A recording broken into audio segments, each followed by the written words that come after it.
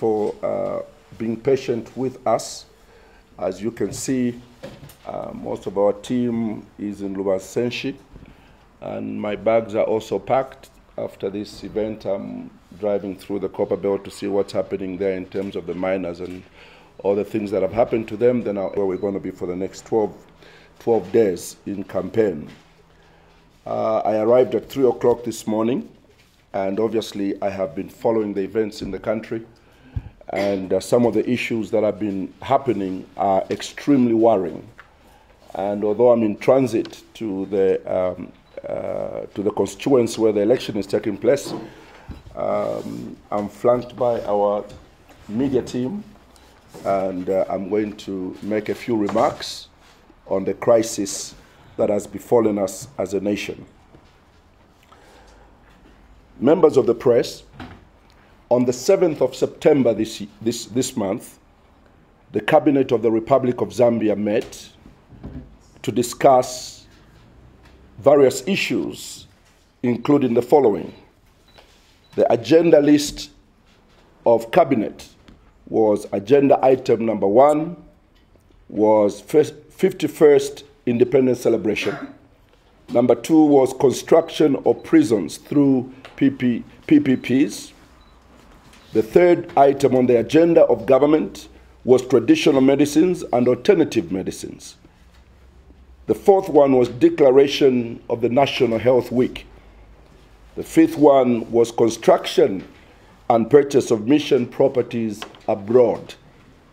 And the sixth one, agenda item, was the importation of power by ZESCO and a briefing on Kariba repairs. Fellow Zambians, I was totally shocked when I read the press release concerning the cabinet meeting of September 7th. I was shocked because of what the Patriotic Front government was discussing during this time when our beloved country is in a very serious crisis of monumental proportions. How can they be discussing such irrelevancies during such a crisis? How can the power issue only be the 6th agenda item? Our conclusion is that this government has no vision, it has no direction, and absolutely no solutions. And we don't seem to be seeing new ideas to steer us out of our current trouble. The President, Edgar Lungu, in my view, cannot even manage to call a press conference at which he could address the nation on the most pressing needs that affect the Zambian people. By the placing of energy concerns and the load shedding as a 6th agenda item shows the Zambian people how disconnected this government is from the pain that the Zambians are going through. There's also a conclusion that this government does not really think that this load shedding is a major deal, as the Americans would call it. I want to confirm that this is a major deal with a great capacity to bring this government down in the next election. They've belittled it, but it is a major concern on the minds of every Zambian, on the mind of every Zambian, at least on my mind, that if we can have two blackouts per day in terms of load shedding, we've never had this before. And this calls for an emergency, if not a declaration of an emergency by the president to find a solution. This agenda item should have been, must be, the first agenda item for this government if they understood priority. In the midst of all this, our people are looking for the president and his team to provide a sort of roadmap, as it were, to stabilize the ship. The country is in despair at the moment. This country, ladies and gentlemen, needs a leader. Right now, it appears as though the ship, as it hits the rocks and almost sinks, everybody's asking the question, who is the captain? Do we have a captain in the cabin? A lot of Zambians believe that the country is on autopilot and Zambia desperately needs a leader moving forward. We need strong leadership. And let me briefly outline the challenges that we are facing as a country and the immediate need to fix them. As I outline these problems that we're facing as a country, I'm aware that there are those who are benefiting from this administration, both in government and outside government, that do not really care about the state of our economy, who don't really care about the difficulties that the Zambians are going through, because they themselves are benefiting from the incompetence of this government. I can say that this is the most incompetent government that Zambia has ever had, and the reason is simple, that it's unclear to see the vision of this government. Let me deal with the economic crisis that we are facing right now. And I think that a lot of you are aware of this because it's been in the media. Your media people have been reporting on these issues. And there seems to be no response from this government. The reason we speak about these issues as opposition leaders is to give an opportunity to government to correct the wrongs. Unfortunately, this government thinks that when we challenge them, we are doing politics and we are against them.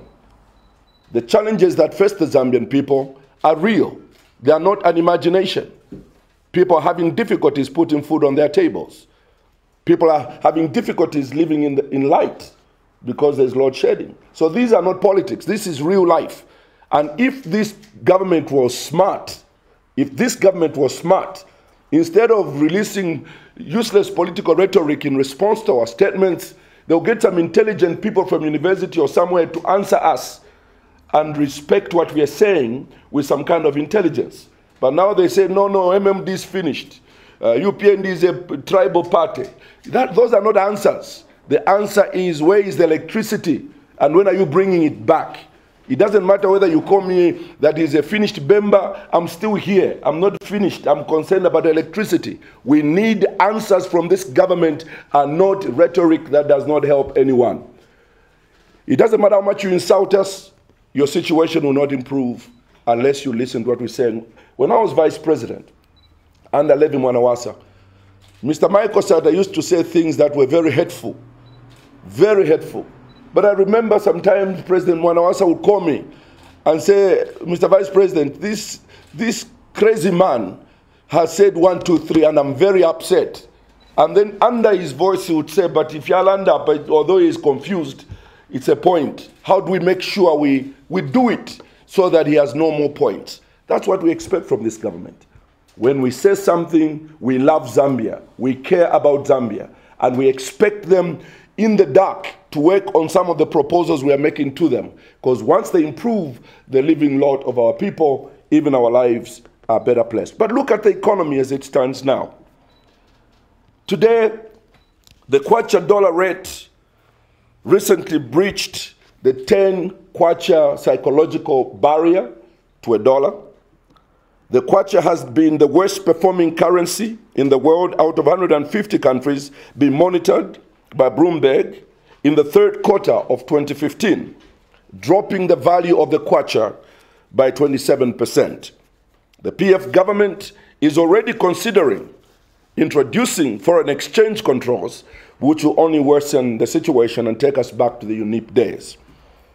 Secondly, we have a very unfriendly investment climate with many projects worth billions of dollars bogged down by corruption, nepotism, and bureaucracy.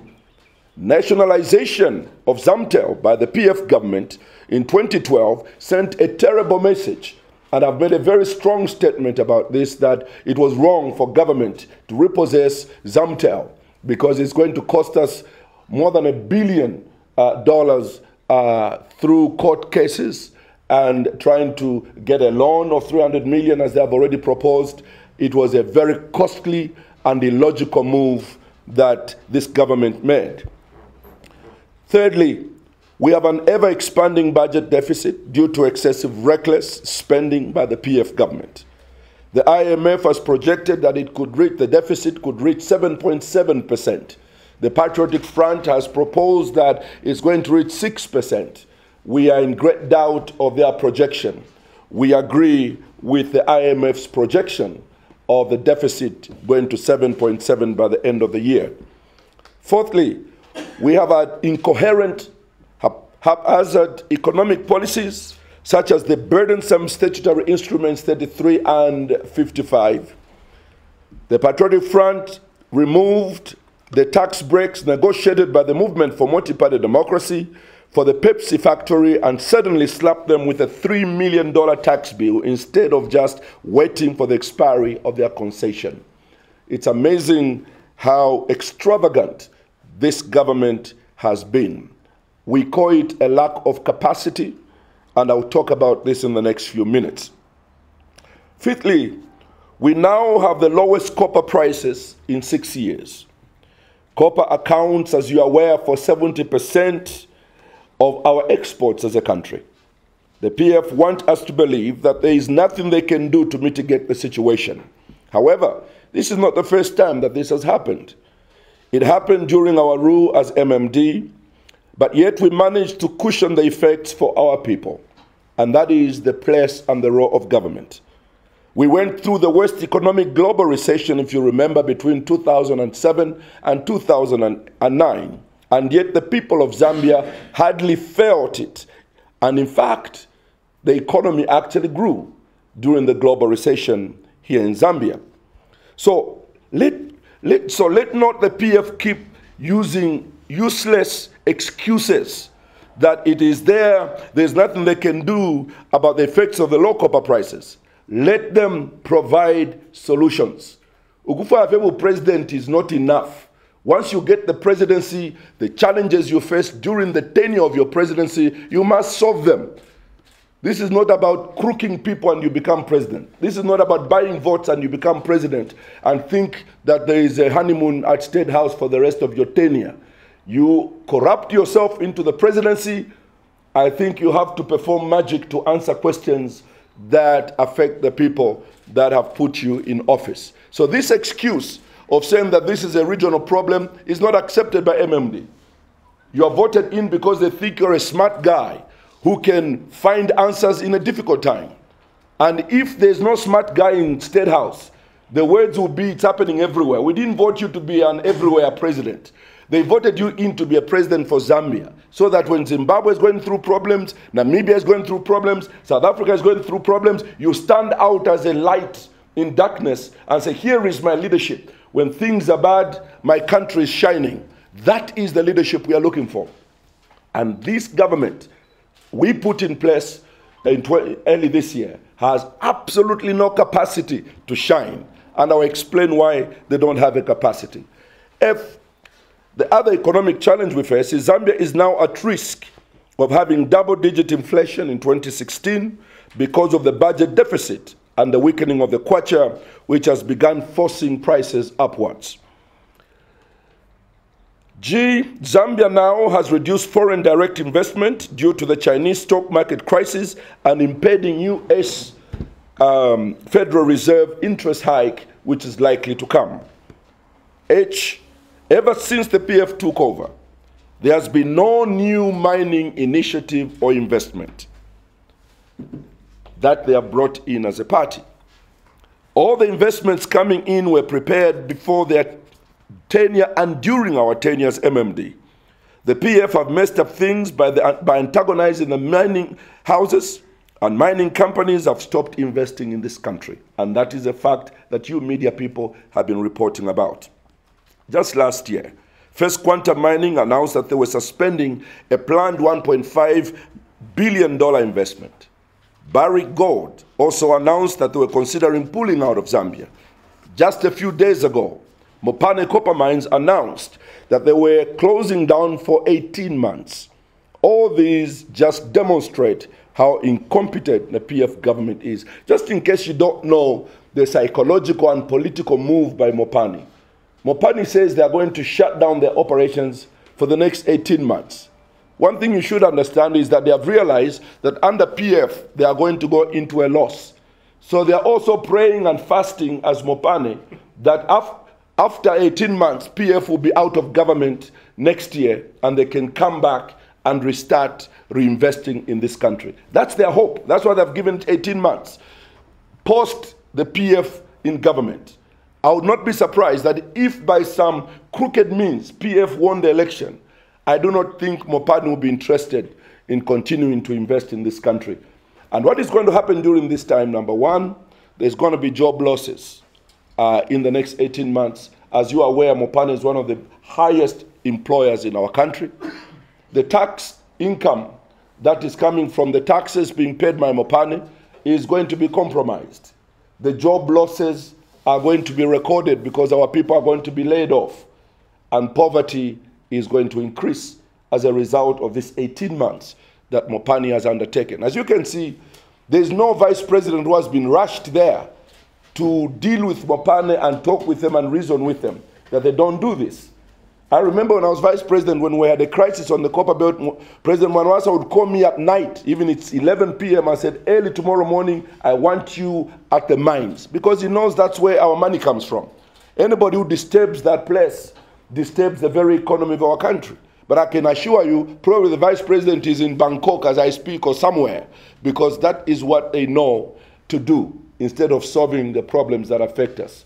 This 18 months by Mopani is going to be extremely costly to all of us, and we are going to pay dearly for this. Finally, on the issue of the economy, poverty is worsening every single day in our country. The MMD is the only party in Zambia that left the country better than it found it. UNIP left it worse than they inherited from the colonialists. And PF in just 3 years managed to take the country backwards, and they shall leave it worse than they found it, as you can see already. MMD reduced poverty during its tenure. The Patriotic Front is multiplying poverty on a daily basis because they do not have an economic policy to be pursued. That's on the economy, and there's a lot I can say. But let me come to energy, the energy crisis that we have. Number one, the massive power deficit that has not been arrested and will get far worse before it gets better. The nation may have a total nationwide blackout towards the end of the year. The lost productivity is colossal as businesses scale down or close down. All companies are affected, from huge mining operations to small scale, and medium scale businesses. And this is affecting all business across the board.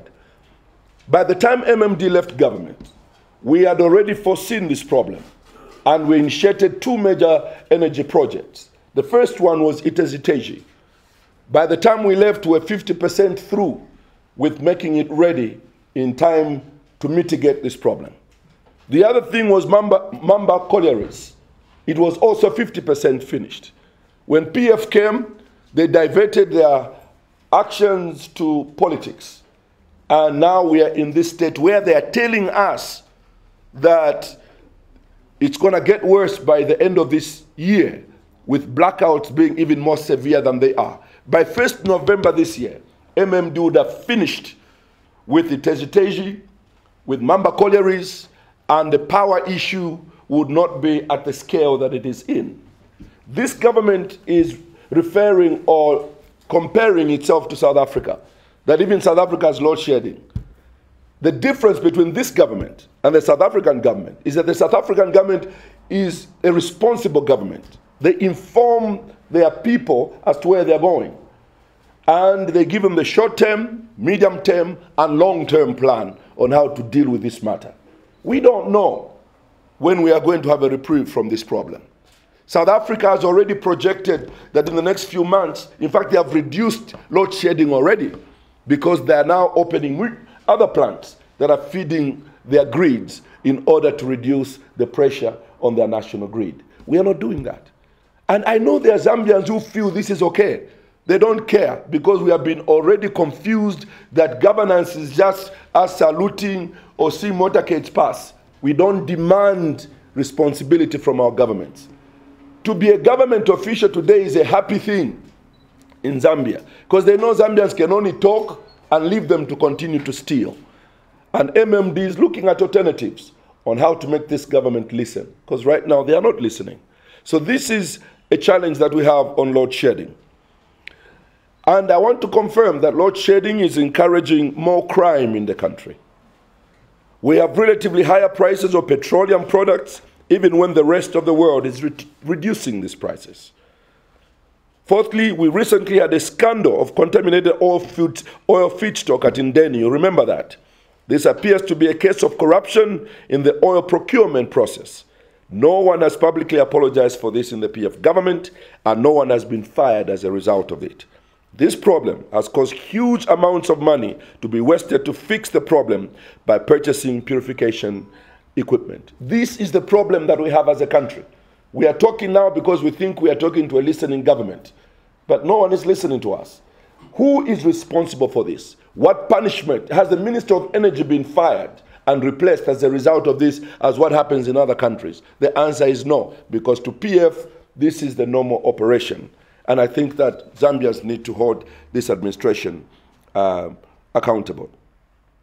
Number 5, Indeni is outdated in our view and has been outdated for a long time. It produces expensive petrol, diesel, and paraffin due to using outdated equipment. Zambia needs a new refinery. There has been very low and slow investment in the energy sector due to lack of confidence in the Patriotic Front.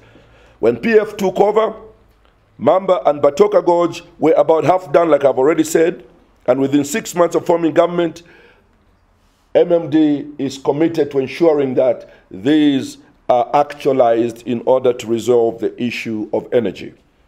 Under the PF government, there's no foreseeable solution for at least 5 to 10 years since they have proved they are incapable of providing solutions. Let me talk about the debt crisis. Zambia, number 1, Zambia now has the worst debt since the HIPC completion point of 2005 under the MMD.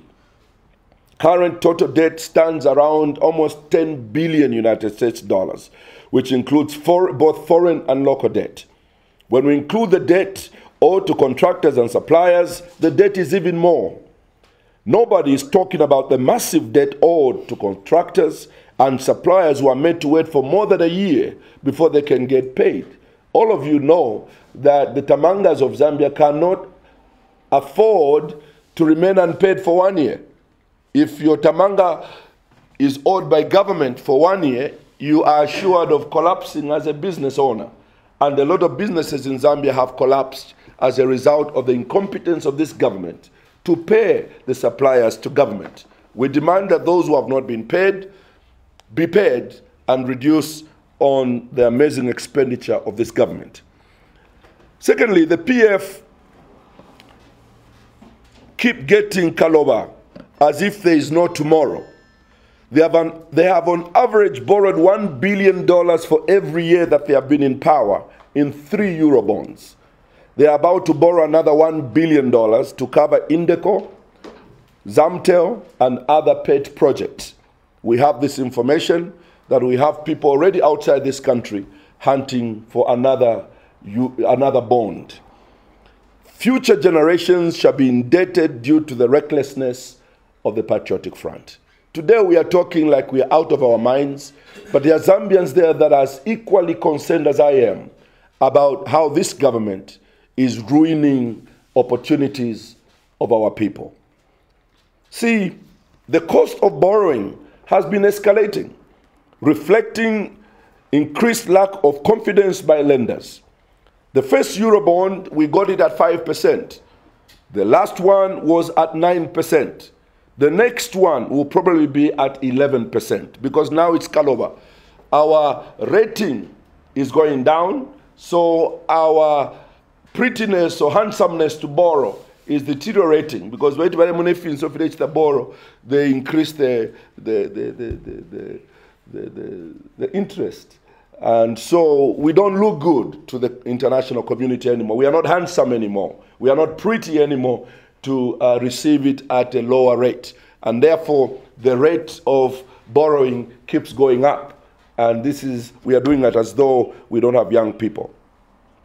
So there are The cost of borrowing, like I've said, it continues to go up. The weakening kwacha means that repayments will actually be double because we have to earn twice as much kwacha to pay for the same dollars that we borrowed. And the kwacha has depreciated 100% since we left office. This is criminal. It is the arrogance of this government, and it is a reckless move by this government. 100% depreciation of the kwacha since we handed over the reins of power to our colleagues in the PF. We are running the risk of defaulting on our debt 7 years from now when the first Eurobond comes due. The consequences are too ghastly to contemplate. Let me talk about the employment that the Patriotic Front is singing about. We have very high unemployment, especially for the youth. Whenever there is an economic crisis, the youth are the first ones to be laid off. High unemployment is leading to more crime and juvenile delinquency. I want to say that the 500,000 new jobs that the PF is talking about will fail because they are not prudent with national resources. They think that they can employ more people next year for political party reasons. Let me talk about the political crisis that we face at the moment. Historically, we have spoken about the importance of our national unity within the context of our ethnic and tribal diversity. We are appreciative of the peace and unity that our country has continued to enjoy over the years since independence. However, in the immediate recent past, we have seen a sharp polarization in the country in terms of political views, and this has all centered on tribe. We now have the infamous Rupia Banda-led Wako ni Wako, tribal polarization of our people from the East, in rallying around a fellow Easterner and now President Edgar Lungu at the expense of his own political party, the MMD. RB has poisoned the minds of his people against the people from the Northern Bloc, when we are all traditional cousins and have lived in peace for many decades. He has never wanted a Northerner to lead MMD or this country, again, as noticed by what happened in the last election. RB has now taken his Wako ni Wako philosophy into PF with terrible consequences. The late President, Mr. Michael Sata, must be turning in his grave. I want to state that we are all created equal by God, and there should be no shame, disadvantage, or even ill treatment of any kind arising from the fact that you are one tribe or the other. We should all be proud of our tribes and live together in peace and harmony as one Zambia and one nation. Let me make a few points on this matter. We now have the worst cadre violence since independence, and MMD believes in peace under my leadership. That is why you have not seen violence ever since I took over this party, because it's not part of our culture and it's not part of the New Hope MMD. We have corrupt electioneering in which the PF is buying off people, like what happened in Solwezi. It's a very dark season for Zambia, that when a president himself will put his hand in the pocket and give millions of kwacha to a candidate belonging to another political party, and go to bed at night and fall asleep and even has dreams and wakes up, it spells a crisis for the country where there's no conscience of paying for doing such an immoral act. What else can this president do and still go to bed at night without any touch of his conscience? And some Zambians don't care.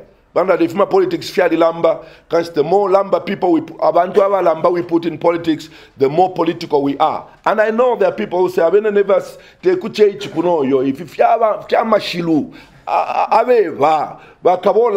have politics, maybe your country which you form on a special island should be governed like that. But Zambia, we are going to fight for its spirit and soul. And people with morality and integrity must find space. And it may not look possible now, but this space will be created for morality and integrity to take off this country once and for all. And I want to promise, Once morality and integrity takes over this country, it will be difficult for a drunkard to ever win an election. It will be difficult for a criminal to ever win an election in Zambia. It will become complicated for Wachintomfa to ever win an election in this country, because things will change now. No, we can't vote for Kachasu because Zambia is a Christian nation. That day is coming. Some of you may not see it, but that day is coming, because Zambians are getting tired of what they call immoral politics. And I'm very disappointed about what happened in Solwezi myself. We now have tribal voting, and we need to deal with this. The voter apathy that we are seeing in our country must be addressed. Under MMD during by-elections, our turnout was 44%, but now it's under 30%, because never in the history of our country have we ever had so many by-elections. I've never seen that ever since independence. This patriotic front has kept our Zambian people busy. Let me now deal with the moral crisis of our country as I conclude. Ladies and gentlemen, corruption is now so entrenched and endemic in Zambia. It is now done on the rooftops instead of under the table. The PF has a culture of winning at any cost, and this is the problem that we face today. Because PF knows that if they reason, they can't win, because they don't have enough reason to use to govern this country. So instead, they use power of corruption in order for them to remain in power. Let's look at the solutions. Fellow Zambians, do not worry or panic because of the challenges that we face today. We must not overemphasize the negatives at the expense of solutions. We must think outside the box, and creativity will be the utmost importance at the moment. We must not allow any opposition party to paint a gloomy and hopeless picture of ourselves to the citizens, to the investors, neighbors, or even potential business partners. I am calling upon all Zambians to all do what they can to save our country from complete collapse by increasing our productivity as a nation. We only have one Zambia, only one Zambia. So let us work together as a people. I can give you example after example, because people think that as opposition, all we do is just criticize. Not too long ago, I was addressing one of the biggest investment forums in South Africa called the Global Business Forum, at which I was one of the key speakers. I took 45 minutes to persuade those investors to look at Zambia and take it as a partner in investment. And that was reported in your media. And as opposition, we can also contribute to that. When I was merely a high commissioner in Canada, I spent day and night negotiating for an $8 billion investment in Lumwana mine when Barry God bought it from Equinox. There was an investment when I was high commissioner that came from Canada of $8 billion. All of us, in our different stations in serving Zambia, we can contribute to becoming part of the solution to the many difficulties that our country is facing. So I'm calling upon all Zambians to do all that we can to save our country. And I appeal to political leaders of all political parties. While we condemn this government, let's see what we can do from our corner to make our country a better country. Let me give a piece of advice to President Lungu. Mr. President, we are not your enemies.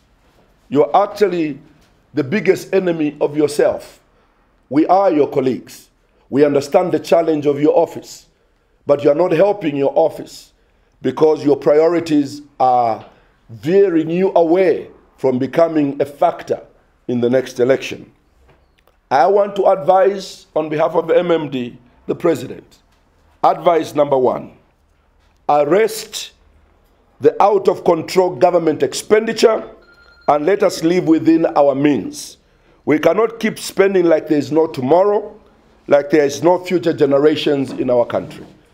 I said before, there is no war in Zambia.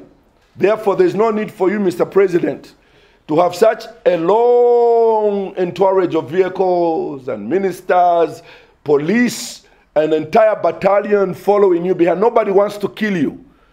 It is important that you look at our friends in the West, that sometimes there are only 3 vehicles with them going from place to place. All this hullabaloo is just unnecessary expenditure. Zambians don't want to kill you, Mr. President. Zambia wants you to bring electricity back. Zambians want mealie meal to become cheaper. Zambians want jobs. They don't want to kill you. In fact, they are shocked at the levels of security you have. Securing you from what? I think it is important that we reduce that expenditure. This issue of every 4th plane we see in the sky, the president is in it, going somewhere, whether it's to Congo, whether it's Burundi, it is totally unnecessary. Stay home and deal with the issues of electricity. Stay home and deal with creating a proper environment for investment. Show the Zambians that your concern are the people and not the planes. After next year's election. And then you'll be remembering that I wish I flew less and worked more. But it will be too late. I advise as a friend and as a colleague, as somebody who half flew in those planes as well, not at your level, but at Vice President's level. People used to tell us, stay home and answer the questions of the Zambian people. That wale umfa pape neba mwana wasa bantu makuswazila na challenger nde umfa wino kamwela na masaliuti ya Matswana and Twayoku Vice President in Bulgaria mpaka waisa tuwebate out na mwebe nene ndeke shenu waka mfunya in power. My advice is reduce the expenditure, and even the people you travel with relevant officers in order for you to make an impact. This is free advice from a colleague and a friend who has nothing to lose. Secondly, stop corruption in government. There's a country I just came from last week where a president lost not because he himself was corrupt, but because he didn't control his cabinet from corruption. They were so corrupt that they felt that this president was weak. And there's a feeling now that this president has allowed people to surround him that are professional corrupt people that Zambians know already, and the president needs to remove himself from those people. Thirdly, get rid of weak ministers in cabinet and put better quality people. Get rid of cadres in important positions. The problem that is in this government is that the quality of ministers is the worst in the region. Just because they fought and won the election does not mean they should be ministers. They can have lower portfolios. Mr. President, change the quality of leaders in your cabinet.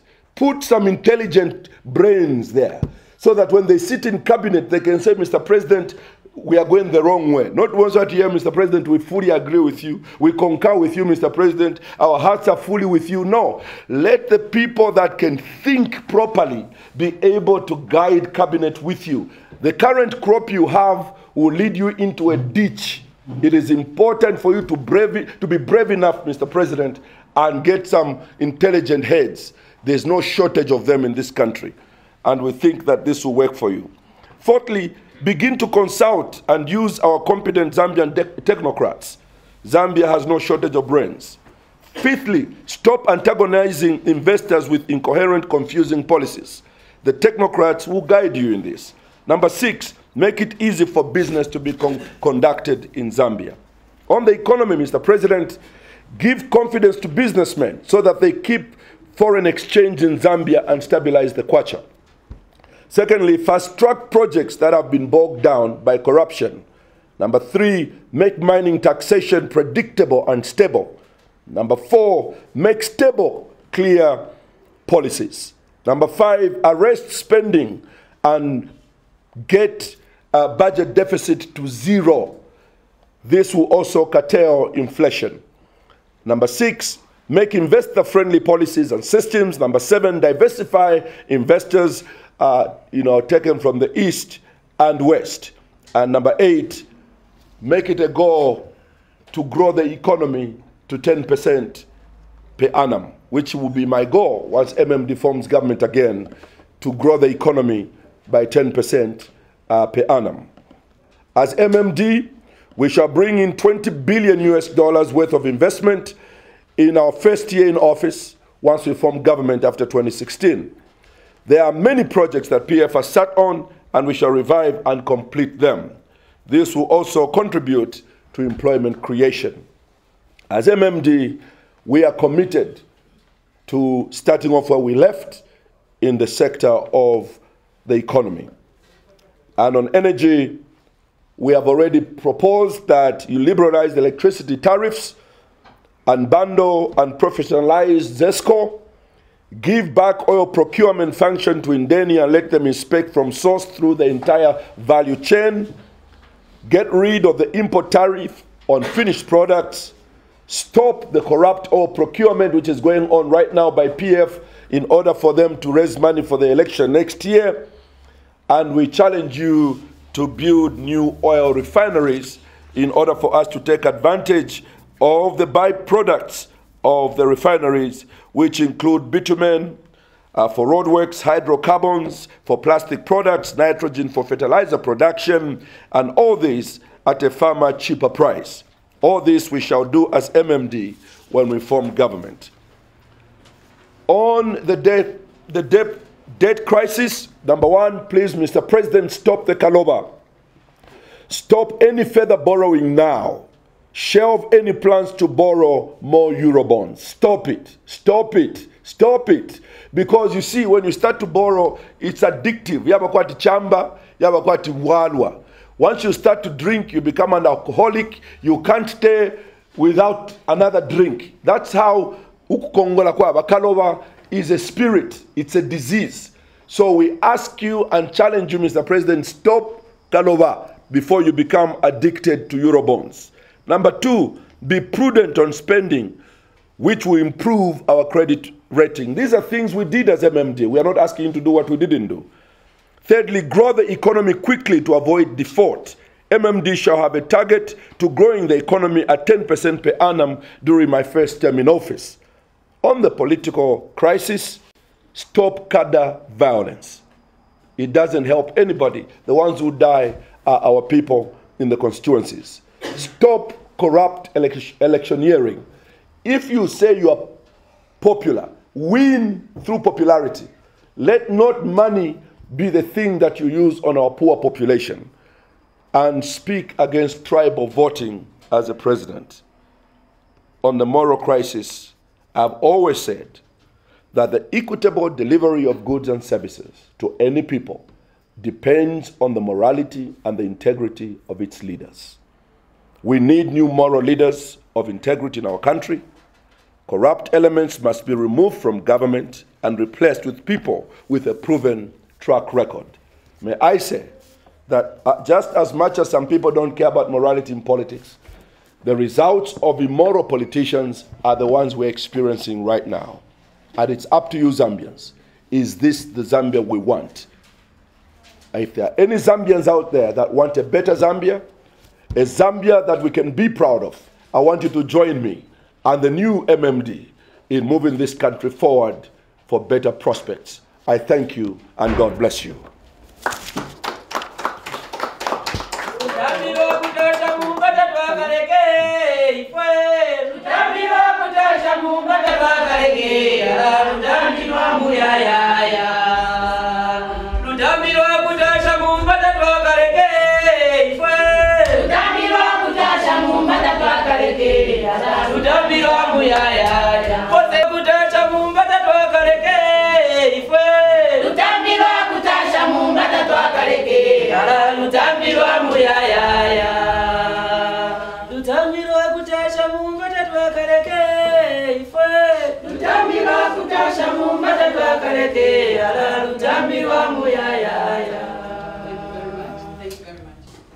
My name is Hemi from an African region. Is that if MMD is to bounce back into power, how are we going to pay the monies?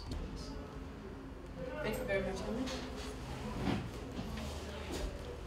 Mr. President, how are you? How are you? Good afternoon, sir. Okay, my name is Stephen Boda. I'm from Zambia.